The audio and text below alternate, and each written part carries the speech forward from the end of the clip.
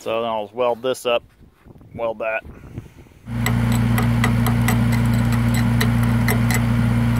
There we go.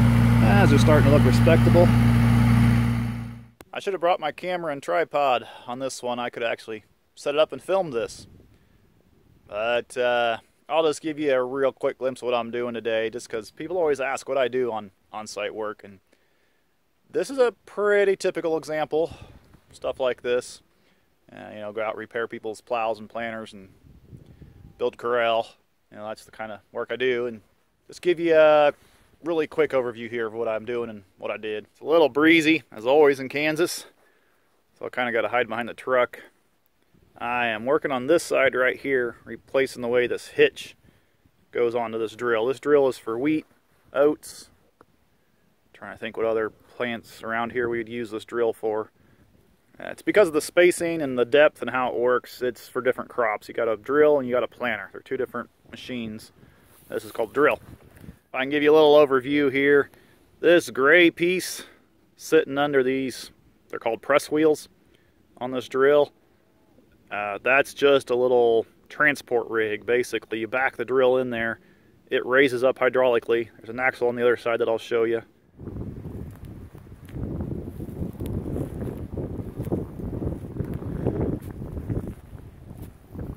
Tongue raises up, well, technically tongue lowers, I guess. The trailer goes up. And since these are crazy wheels or casters on the front of the drill, they'll go any direction. So now you can hook that on the back of your tractor over here and take the drill down the road this way. So it's not very wide. I think that's a little over 8 foot, might be 9 feet. Not too bad. Because if you take it down the road the other way, I believe it's 30 feet, because I think each section is 15. Then they take a winch and tie it on to that little anchor point right over there and fold this hitch back.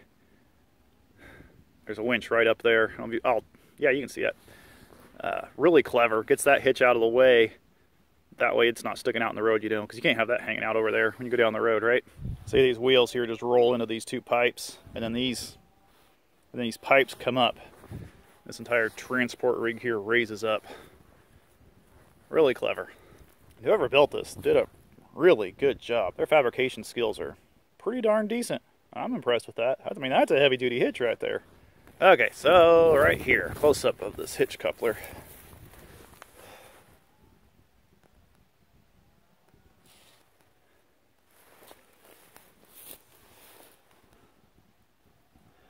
As you can see, it's been reworked once or twice, and it's falling apart again.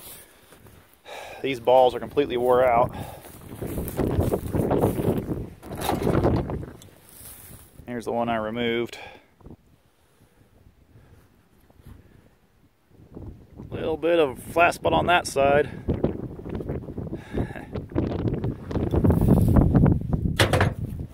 And what I'm doing to fix it is I cut the pipe here, put in a piece of strap iron in there, I think it was, and I can't put it back together with one hand. Got replaceable 3-point eyes. These are for your 3-point on your tractor.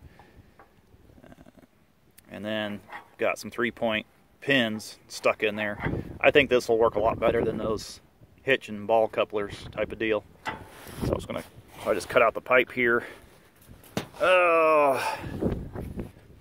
So then I'll weld this up, weld that. And that ought to be pretty good and stout, and then drop the winch pin in there. Okay, I got that side spotted in, so this is what we're doing here. I do have it welded up under here, but the camera will probably flip. Nope, you can see it. Alright. Almost saw it. Okay, now before I go ahead and weld this solid, I'm gonna get the other side spot welded in. But that's where we're going with it. I'm waiting for these welds to cool off a little bit. Can't really, just weld everything up solid because it would ruin these eyes. You got to just weld a little bit and then let it cool off, and then weld a little bit more and let it cool off. So, yeah, I can touch it again, so about ready to start welding on it. I don't know if I said earlier in the video or not, but this side, that ball hitch coupler thing had come undone on him. It just slipped right off that ball and Kind of tore some things up apparently.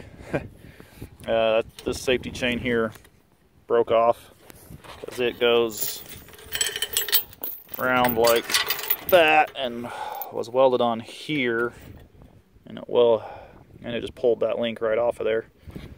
And he does want that put back on because he said it helped. So anyway, yeah, this was all undone when I got here.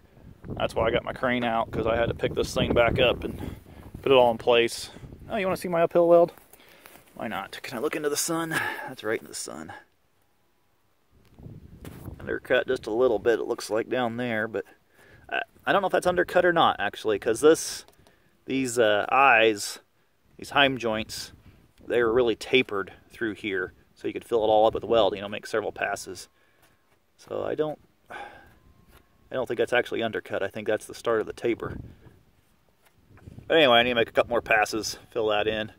Probably come down a little bit in temp now that I got that burned in. It's really not taking too long for this metal to cool off today. It's, I'm gonna guess somewhere around 40 degrees. I don't know. It was 19 when I got out of bed this morning. Warmed up above freezing pretty quick. But if I take my gloves off, my hands start to hurt. So I'm gonna guess it's somewhere around 40. I don't know.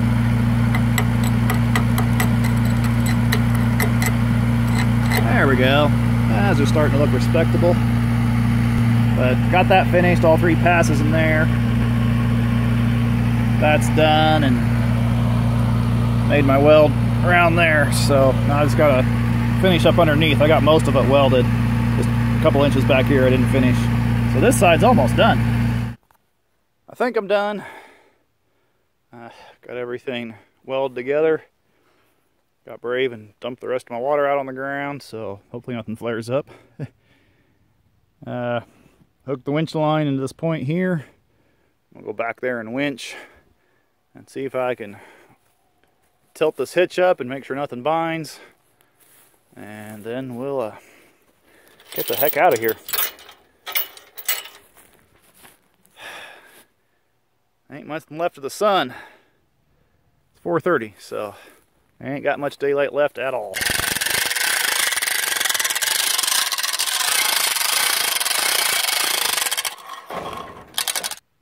Okay, there she is. Hopefully the camera's seeing that better than what it looks like through the viewfinder. Alright.